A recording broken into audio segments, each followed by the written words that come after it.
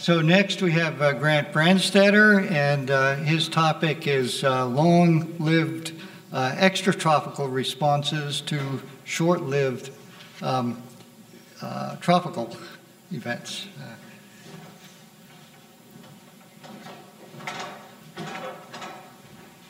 Good morning. I'm really pleased to have an opportunity to participate in this symposium. I really admire Shukla in that he's a person who really gets things done. And what's special about many of his achievements is that they provide opportunities for other people to excel. I'm thinking in terms of founding a COLA, the founding of the climate program at ICTP, Gandhi College. These are all achievements that Shukla's done that's helped other people, including myself. But the additional achievement that I think is especially appropriate for this symposium is his successful, energetic advocacy for the idea that there is, in fact, predictability in the midst of chaos for the atmosphere. Because of his advocacy, there's been much more support for scientists like me to pursue these kind of ideas than there probably would have been without his support. So I want to show you some work that I've done recently that's been that's related to some ideas having to do with there being predictability in the midst of chaos. And the work that I want to tell you about is building on ideas that are used in Shukla's paper in Science in 1998, in which he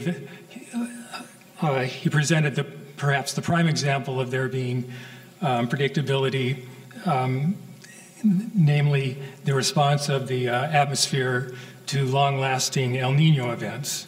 But the way I'm trying to generalize this idea is to go beyond the response of the system to stationary heating in the tropics.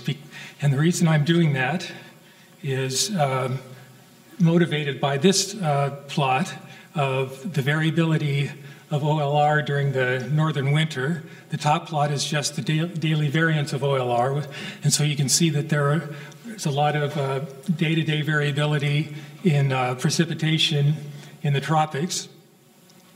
The bottom plot is showing what fraction of that variability is more or less quasi-stationary. It's the fraction which is captured by the interannual component of the variability. And so the message from this diagram is that, in fact, quasi-stationary heating events are just a small fraction of the heating events that are going on in the tropics.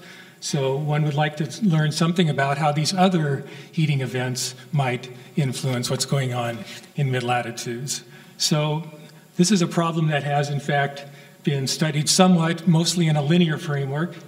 But from what we've learned from the more heavily studied steady problem, we know that the way this system reacts to tropical heating, at least in a steady problem, is somewhat more complicated than what can be captured in a linear framework. So as valuable as the linear framework is, we'd like to go beyond that. So how does one do that? Of course, it's natural to perhaps want to employ a general circulation model, but to do that in a systematic way is problematic. And so the way we've decided to do this is to think in terms of a simpler problem, and that is to learn how a general circulation model reacts to a pulse of heating in the tropics. And the reason we think this is a useful framework is that any time-dependent forcing can be decomposed into a sequence of pulses. So I think of the responses that I'm now going to show you as being the building blocks, which when combined you can learn how the system would react to any time-dependent forcing in the tropics. So here's how we went about doing this. We took a very long run of a general circulation model. You can think of this time series that's sketched here as lasting thousands of years. And then we've taken one specific state from that long sequence, and we've started a new integration in which we've inserted a heat source, a local heat source at some region in the tropics, and we've done a second integration then. And the difference between the original control and this new experiment is how we find out how the general circulation model reacted to the fact that we had put a pulse of heating into the system.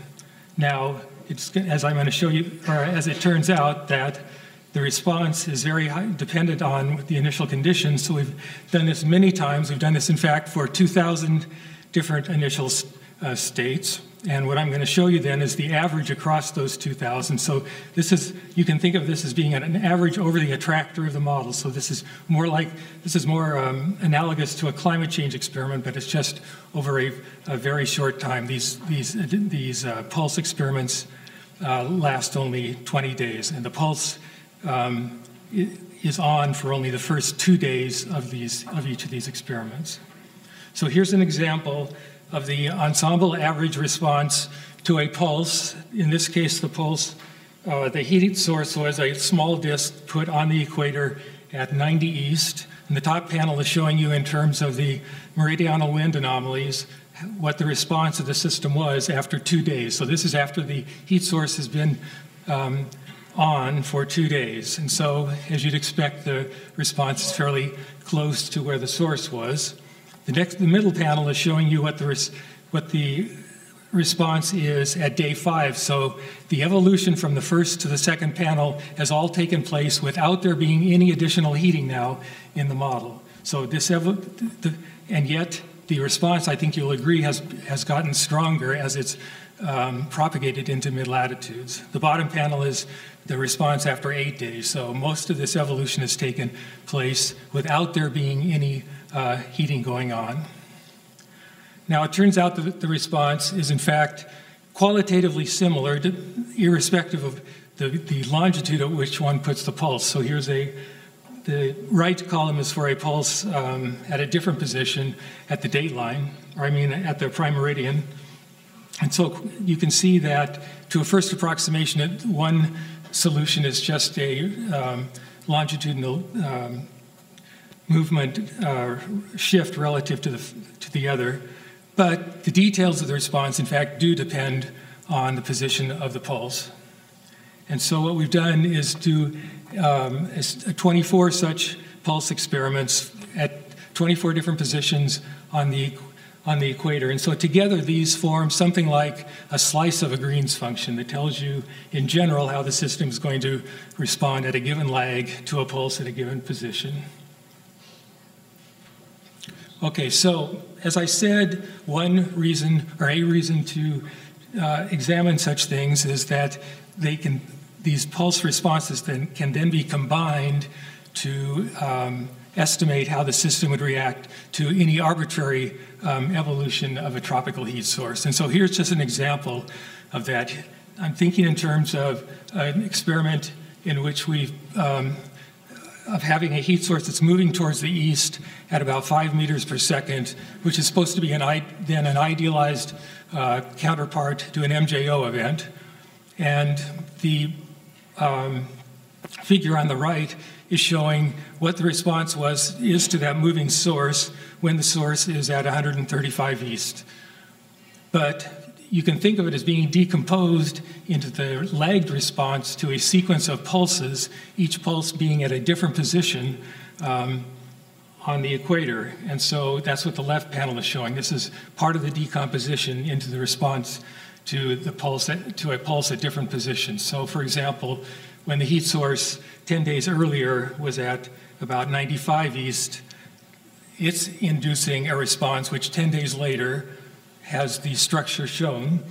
And so even though the heat source was quite a bit west of the position we're really interested in, and it was occurring 10 days earlier, it in fact is inducing a response which is contributing to what the response looks like at day 0.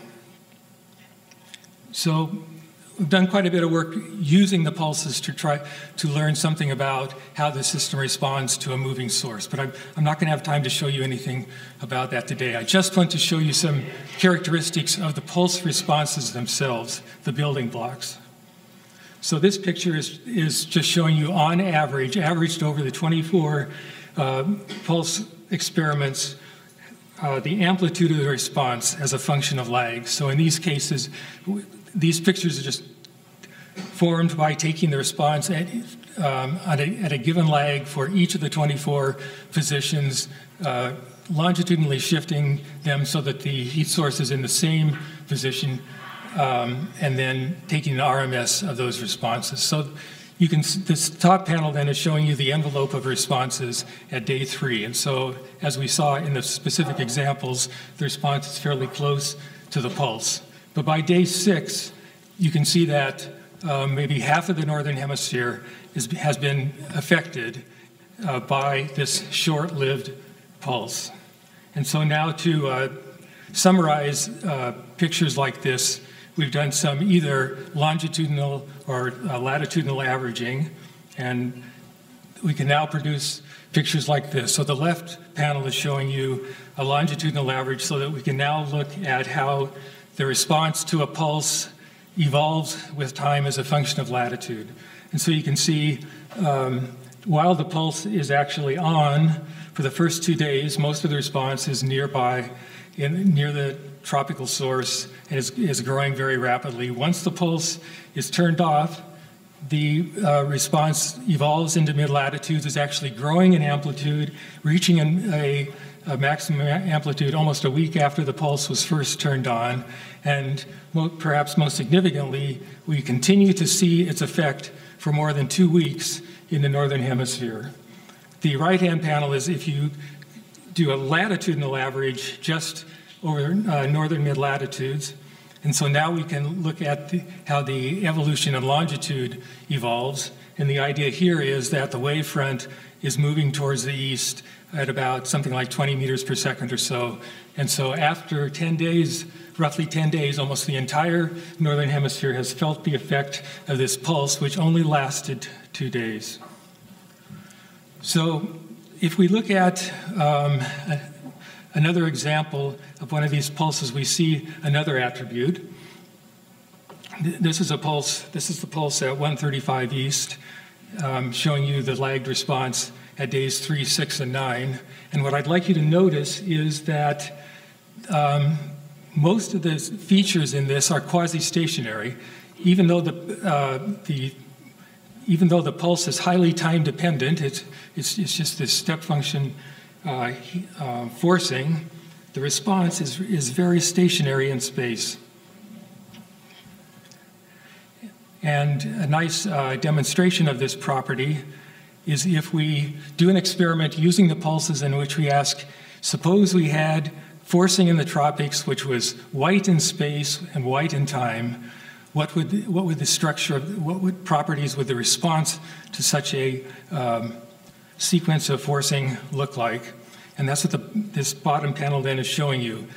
The red line is the spectrum of the forcing that I'm using here, and so by design, it's very white for periods longer than about 5 days, but the spectrum of the response is very red. So there's this huge mismatch between the temporal properties of the forcing and the response, with these short bursts producing long-lived responses.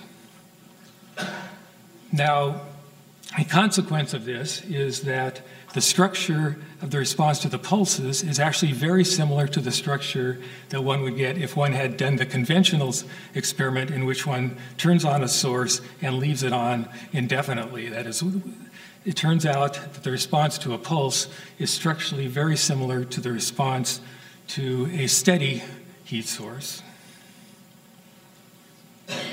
Another interesting property of these responses is that, in fact, they have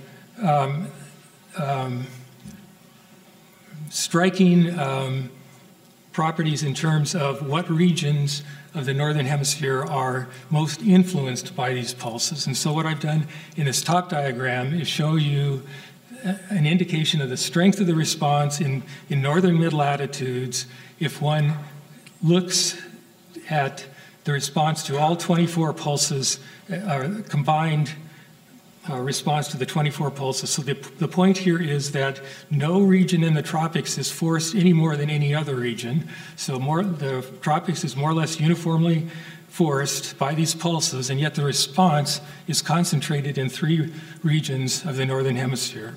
And what I especially like is that if you just concentrate on these special regions, then the effect of the pulse is even longer than we saw when we were averaging across longitude. So you can see that the response, say, near the date line, continues to be felt for more than 20 days to this short-lived forcing. The last thing I just wanted to point out is that most of the diagrams that I've shown you have to do with the north-south wind response, but in fact, of course, other fields are affected by a pulse. Here's an example again of the pulse at 135 east in terms of the response in sea level pressure, near surface temperature. In the bottom sequence is of a property of the storm tracks, and it's this last one that I find especially interesting from a dynamical standpoint, because this is telling us, and we have other evidence of this, that even though we're talking about the response to a tropical event that lasts a very short time, we can see the reaction in the storm tracks, and then not only are the storm tracks reacting, but they're reacting in a dynamically important way. There's a positive feedback occurring, and so in fact, we have to include fairly sophisticated dynamics in order to understand completely why the system is reacting to these short pulses in the way it does. So I don't want to go through the various points that I've tried to make. I just want to concentrate on these bottom 2 bullets, which have to do with implications of this study. The one is that it's not necessary to predict the evolution of rainfall in the tropics in order to gain from the predictability that's inherent in knowledge about rainfall in the tropics. It's enough to just be able to predict it for a day or 2. In fact, one doesn't even have to predict it at all, as long as if one included rainfall information in your assimilation system, that's going to, in turn, have a positive impact on forecasts at the 2 or 3 week range. The other implication I just wanted to bring up is that results like this suggest that the attribution problem, at least for subseasonal variability, may be a little more difficult than one realizes, because there's such a mismatch between the time scale of the forcing and the response, so that one has to, maybe it's not obvious until you see experiments like this, that even if you're looking at the response for a weekly or monthly mean, you have to take into account these short events in the tropics. Thank you for your attention.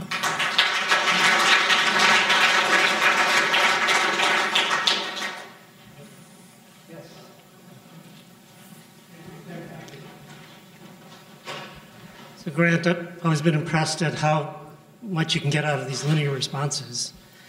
And do you have where does it break down? I mean, have you looked at this particular problem where things become nonlinear? Everything you said seemed linear, or you were assuming that it was linear. I wanted to allow for the possibility that linearity is important. So that's why I did this more complicated analysis. It turns out that, not to anyone's surprise, to a first approximation, the linear dynamics are enough to qualitatively tell you something about the kind of results I've shown you. I have reproduced many of these features just within a linear context.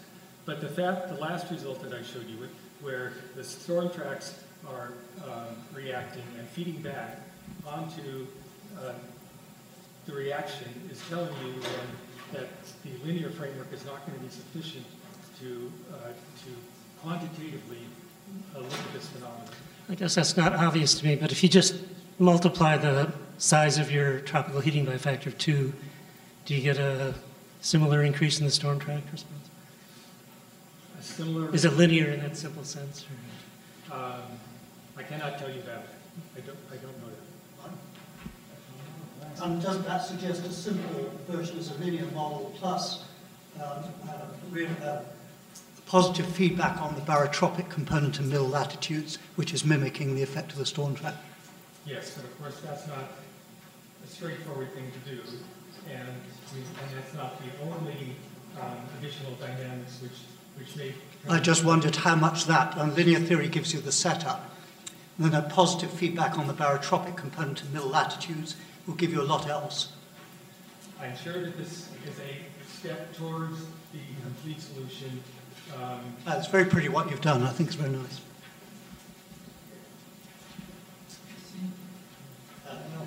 Just a clarification. You didn't tell us much about your pulse. Was it in a thermodynamic equation, the heating? Yes. You just, and how big? It's a sinusoid in the vertical. Oh, okay. Just in the horizontal. Its maximum heating rate is 5 degrees per day. So it's equivalent to like a 4 millimeter per day. But okay, that's I just want to know. So it's kind of in the range of the kind of things that we yeah. see. Yeah. But the 3 maximum responses you got in the mid latitude, irrespective of what, did these longitudes by any chance coincide with the blocking locations? Well, what they coincide with are regions of high intrinsic low frequency variability. So these are regions where the low frequency variability is naturally strong. Are they not the jet exit regions of the chronological Well, regions? 2 of them are. There's also one over North Asia, which That is blocking. right.